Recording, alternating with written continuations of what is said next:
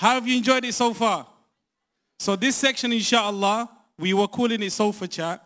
Then Brother Adnan realized that the water canister was there, but there was nothing in it. So we were going to call it fat-free water chat. But then, alhamdulillah, we changed it to chai chat, inshallah. So this section, inshallah, we have an opportunity to ask some of the sheikhs in a way that we can try to understand how to face reality in a much more comfortable way. So Sheikh Wahaj, I just want to start with you, inshallah. Jazakallah khair for coming, Sheikh. One of the biggest events has just come to an end, right? The Qatar World Cup 2022. I just want to ask you, what did you think about the 2022 World Cup in Qatar? Bismillah wa salatu ala rasulillah wa ba'd. In one word, revealing. I think it revealed the goodness of some hearts, and it revealed the ugliness of other hearts. And I think it showed the hospitality or ability to be hospitable of some people, and the lack of ability to appreciate hospitality of some people. And I think it was very revealing to myself. As with regards to the event itself as a sporting event, phenomenal. I think it was very well organized, and the outcome was pleasant as well. So. Alhamdulillah, alhamdulillah. You know, you said something interesting, and on that point, I just want to ask Mufti Menk something, right? Mufti, you posted something with some tea, you know, yani when one of the teams won and the other teams were, I'm not going to mention the name, I'll let you try to, you know. I can say the names. It's okay. Allahu Akbar.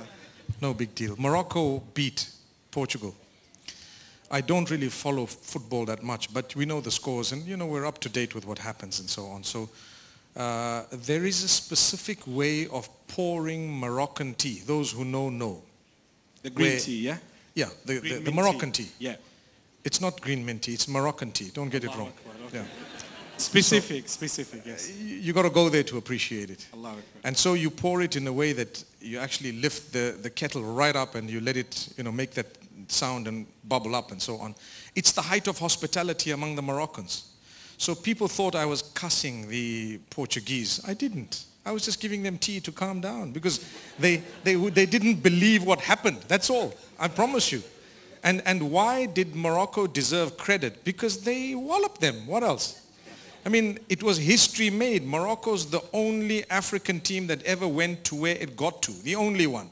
And even from the Arab world, it's the only one. So African and Arab. Moroccan is not just one of the two. They belong to different identities, and mashallah, that's where Allah's placed them. So why not? That's why I did that with the tea. Not because I was cussing someone or I wanted to, you know, hurt their feelings. They say, what are you doing? I did another one as well. When Saudi Arabia knocked out, well, not knocked out, but when they beat Argentina, it was history, man. It was the first team it was the first loss after 36 wins. Come on. The first ever Asian team in history to knock out, or to beat, should I say, Argentina. I just wanted to say well done to them. I don't think I committed something haram. And I just said, I tried to crack a bit of a witty joke to say things got a little bit messy. Not because I don't like the guy.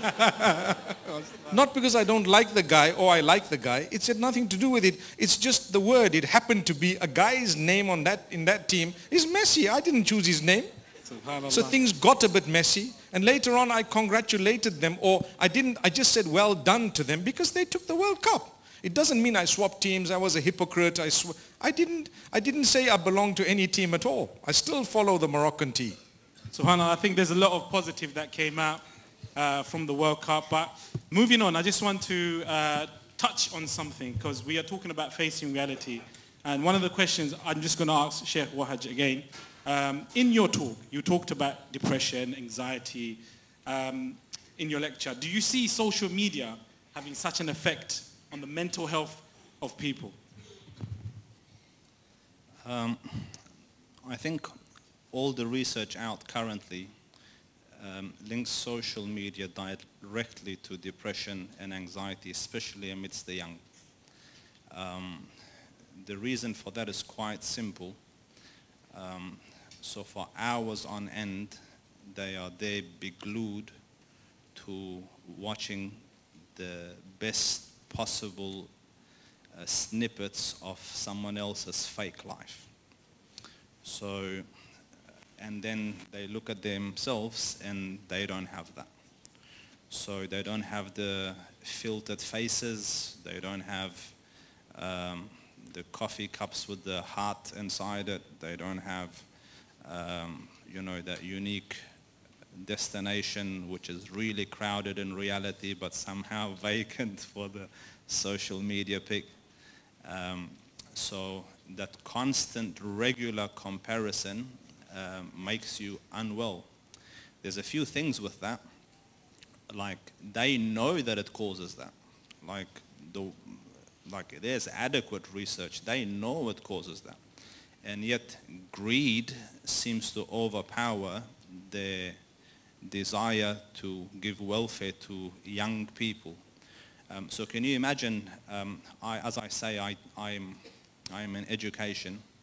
I have students, boys and more so girls, who have to compare their real life body images to the filtered images of someone else. And although they know that that is fake, but their head will still create that little bit of sadness in comparison there. Just if I can, one more minute. Mufti, would you like tea? You're offering. I was about to grab one, and then I realized, I've never even offered the tea to the sheikhs. So I put it straight away down for, let me just relax a little bit. No, because they call the event chai, and there's no chai, so what's the... It's not Moroccan, that's the thing. Yeah. Do you know, just to touch on that point... point... Habibi, I'm not finished. Okay, sorry. So Allah bless you. Allah Akbar. And now you made me forget my point. We're talking about filters, we're talking about... So one of the advice I wish to give to everyone here, two things. Number one, the Quran says, وَلَا تَتَمَنَّوْا مَا فَضَّلَ اللَّهُ بِهِ بَعْضَكُمْ عَلَى بَعْضٍ. Don't long for what Allah has blessed some with over others. That longing starts from looking. So when you start looking at something and you invest enough eye contact onto it,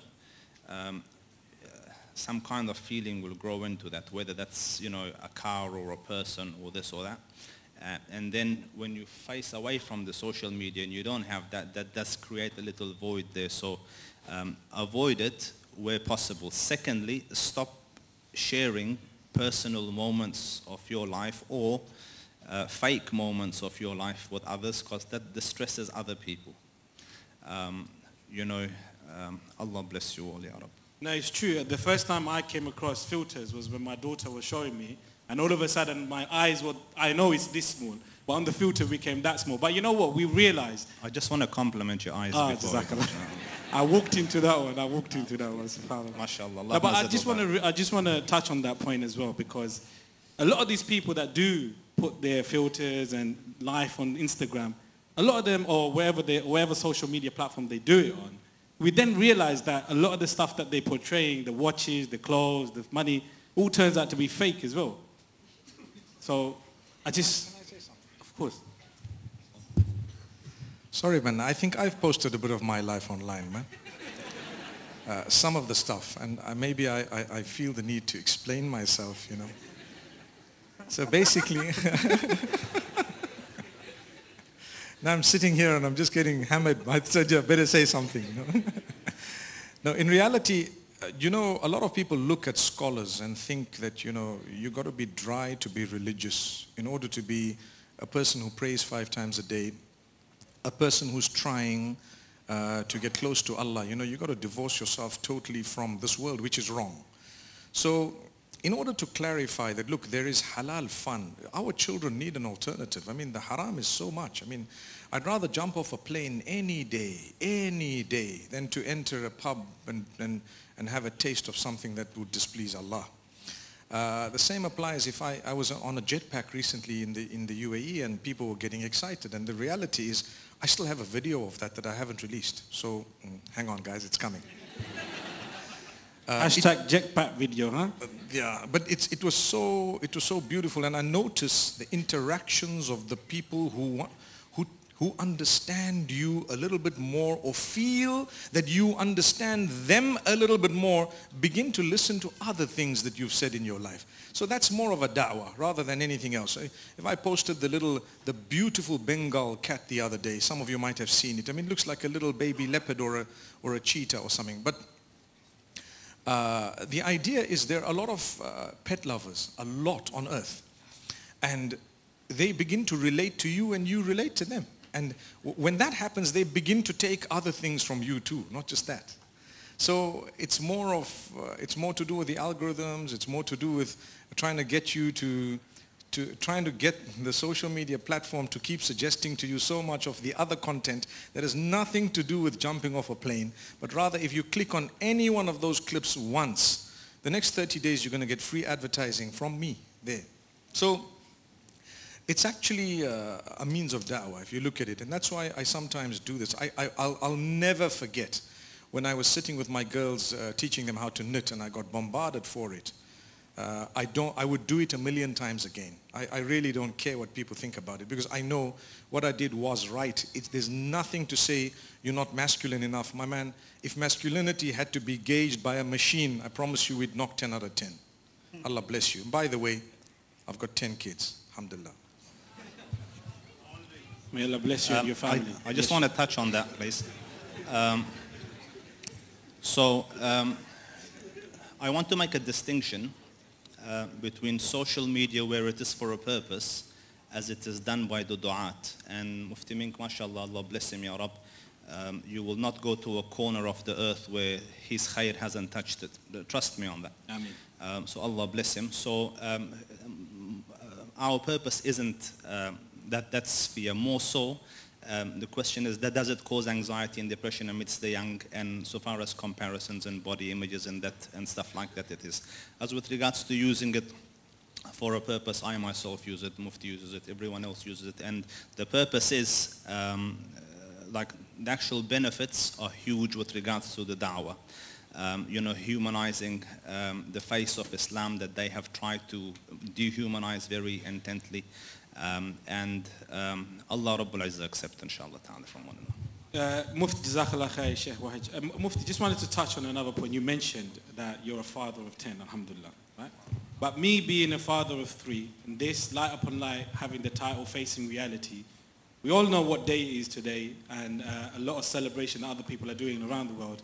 But a lot of us, maybe in this audience, can find it sometimes difficult to draw a parallel of how to try and engage in certain ways when we come to this. That's why we put this kind of event together, get young people in there. But as a father of 10 and Sheikh as well, how do you manage this?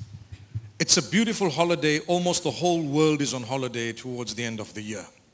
We occupy ourselves with that which is beautiful, with that which is meaningful, with that which there's no harm in getting together as a family and having a meal together, because it's a holiday. Because those who work won't get an opportunity during other times. I know someone told me, well, it's Christmas Day, it's haram to get together. It depends what you're getting together for. I'm getting together because everyone's available on this day, and innamal a'malu binniyat. All your actions are judged by their intention. So what if it's Christmas or not Christmas, no matter what it is? The fact that it's a holiday is a holiday. So we need to make sure that we educate ourselves, we respect everyone else, and we know a little bit of the history of what's happening and so on. I was very interested to learn about Christmas and the fact that even the Christians don't really believe in Christmas, all of them. A lot of them argue and debate amongst each other as to what exactly it is, whether it's just a big, huge commercial stunt or not, whether it actually has significance, and it's okay. I'm not in that debate, because all I need to do is to ensure that, look, we respect those who differ, and we have the right to differ, And that doesn't mean that we're spreading any hate or disrespect. And at the same time, we will occupy ourselves with that which is constructive and good, even if it means just enjoying a holiday. I'm just having a break. You know, speaking about social media, even if you have a business, not necessarily the da'wah per se, even if you have a business and you want to promote your products, there's no harm in using social media for as long as you're not lying about them products. Because I purchased a few dodgy things from TikTok. Trust me. They get us to click saying that the brightest light on earth. I purchased 2 of them. They delivered them, mashallah. I paid for them an arm and a leg. And when they came, I turned the thing on and it barely shines down my corridor. And then what do? You say, well, you just got to say tick and talk. It works twice. That's it. So we got to be careful. When you're promoting your product, just be truthful about it and Allah will give you barakah, inshallah. Jazakallah khair, Sheikh. Sheikh Wahaj, one question I just wanted to ask is, from your talk, Iman was a major theme that you spoke about. Can we increase our Iman, and if so, how can we increase our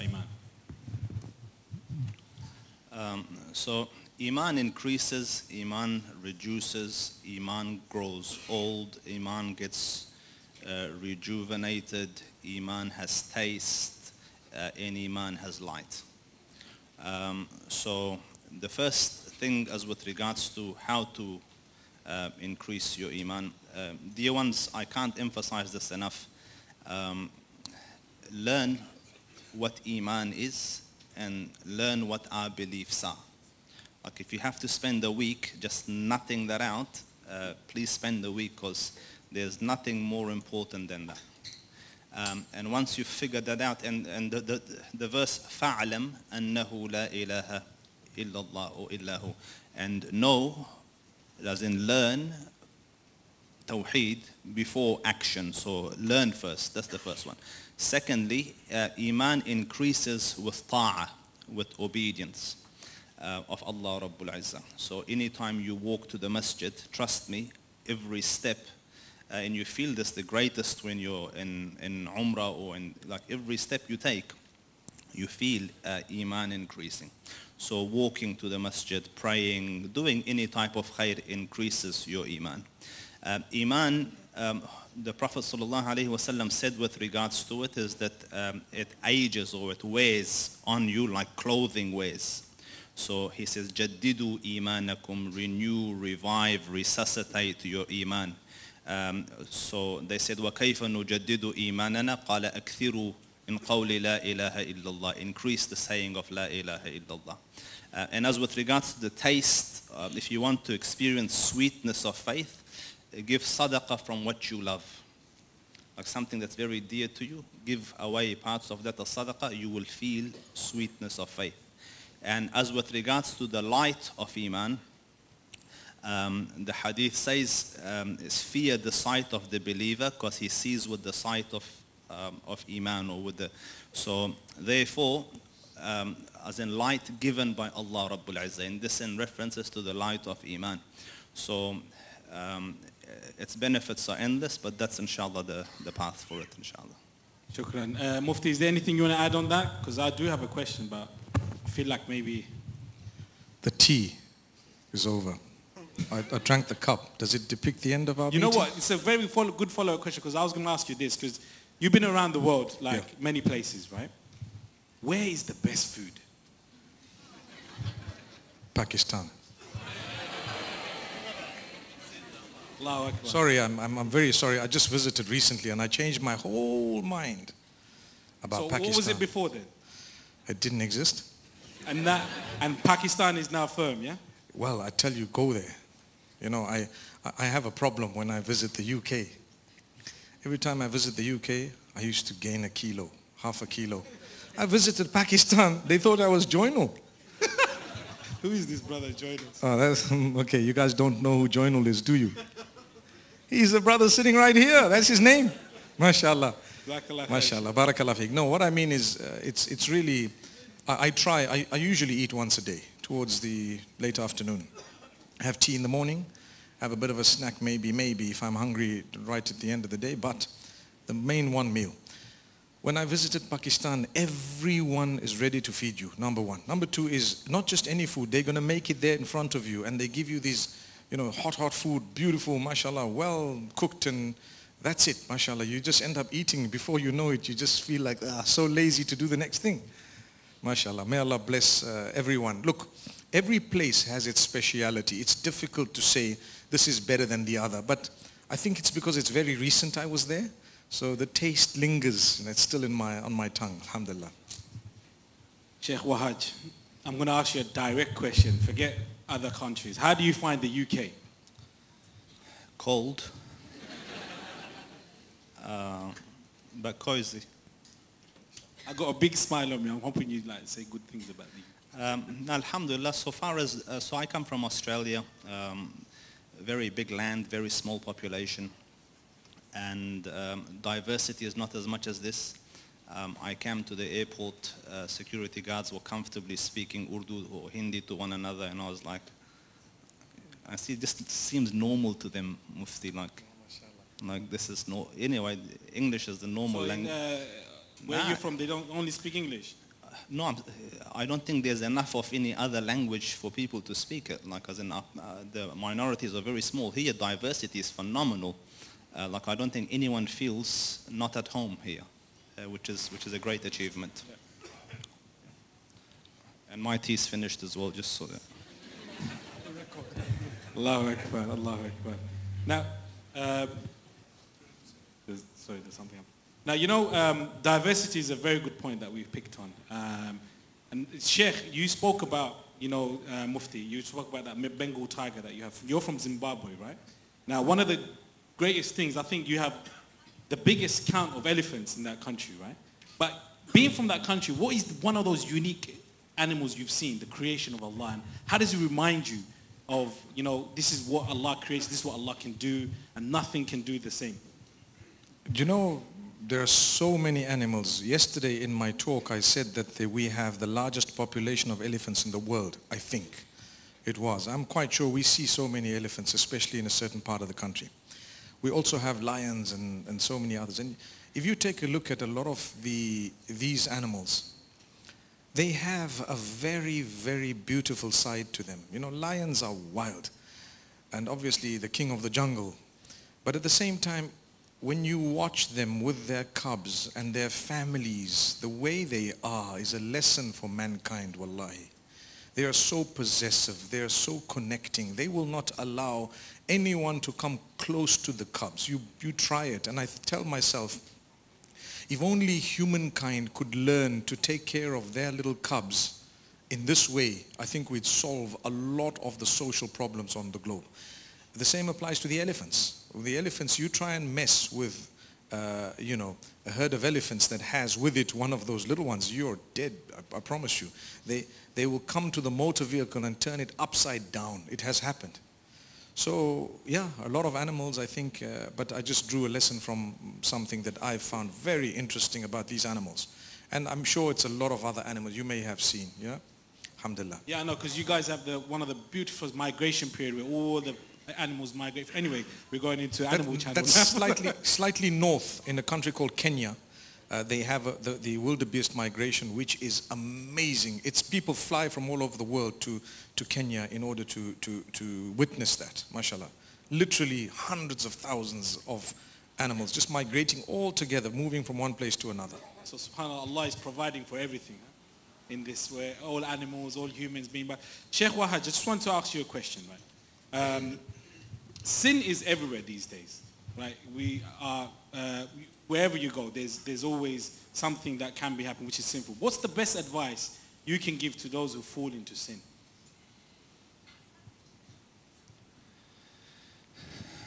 So, I think what you've alluded to, stated in a hadith of the Prophet sallallahu alaihi wasallam, is كل بني آدم خطاء وخير الخطائين التوابون. All the sons of men are sinners, as in all of us, like another name for me and you, are sinners. Like no one's an exception. We will all err, and the best of those who err are those who repent and atone and turn back to Allah Rabbul Izzah. So I think that in itself is the solution. First and foremost, know that you will sin, but be regular on your repentance. Like repent a lot. As with regards to repentance, there's just one little delicate point that I wish to bring your attention towards. When you are repenting, make sure your heart is not planning that sin again or sin again. Because istighfar gets accepted or forgiveness happens when, even if it's momentarily, even if it's for that moment, that you are not planning that sin again or a sin again. قُلْ لَوْ يَعْلَمِ اللَّهُ فِي قُلُوبِكُمْ خَيْرًا لَيُؤْتِكُمْ خَيْرًا مِمَّا أُخِذَ مِنْكُمْ وَيَغْفِرْ لَكُمْ. If Allah knows goodness in your heart, meaning not an intent or a little deceptive plan to do that again, Allah Rabbul Izzah will replace it with something better and forgive you. So as a requirement of forgiveness is that. Second, after that, increase the saying of istighfar. Ali radiallahu anhu says that Allah Rabbul Izzah gave us two salvations, two protections from the punishment of Allah Rabbul Izzah. The first one was the Prophet sallallahu alaihi wasallam. But the Prophet passed away. And then the second one is, I will not punish them so long as they're seeking istighfar. So sometimes you have sinned and you worry about its consequences coming to bite you. So increase the saying of istighfar and Allah Rabbul Izzah will keep that at bay. Allah forgive me and you, Ya Rabb. And Habibi, again, my tea is finished. I have one more here for you, Sheikh. No, that's fine, inshallah. Sure. Mufti, yeah, we've only got a couple of minutes left. I just wanted to ask you, what's the one thing, as all of us are here, what's the one thing that we can positively take away from today's event to make a change in our life? I think every one of us needs to use our mobile phones responsibly, because the mobile phone has become an extension of a person. Every one of us here, the bulk of us would have a mobile phone.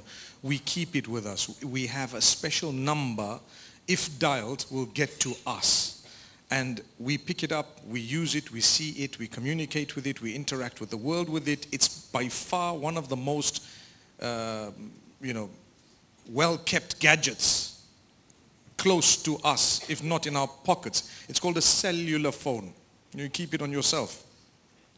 If we can use it responsibly, I think we've taken the best message from this evening regarding the topic that we're speaking about, facing reality, because one of the biggest realities is life has changed completely. And this mobile phones, every day things are changing. You know, earlier when I said in my talk that there is actually an application, you can say what you want it to help you with, and it actually gives you a whole lecture on that or a whole write-up on it. You know, you can tell them to give you a lecture of mine on a certain topic, and it will just type out that whole thing. And that's it. I mean, technology has advanced leaps and bounds. Some of us don't even know what is in the market. So inshallah, if we can use this in a way that's beneficial, in a way that will improve our lives, be it your deen or your dunya, it's okay. And inshallah, in that way, we would be able to, inshallah, bi'idhnillah, lead a more meaningful life, a life with less regret. Because many of us have access to so much we don't use. May Allah forgive us. Barakallah fiqh. Ameen. Sheikh Wahaj, just to draw a parallel on that last question, what's the one thing we should continuously be doing after today's event? Two things. One, increase your knowledge, because that's where the Eman Academy comes in. That was a good link. That was a very good lineup, yes. And second one, increase the istighfar, inshallah ta'ala. I just want to thank you both for joining me on this chai sofa chat, inshallah. And everybody, jazakallah khair for coming. And we really wish that you enjoyed the event today, inshallah. I'm going to pass it over to my brother, inshallah, who's going to take over from us. Inshallah, jazakallah khair, Sheikh.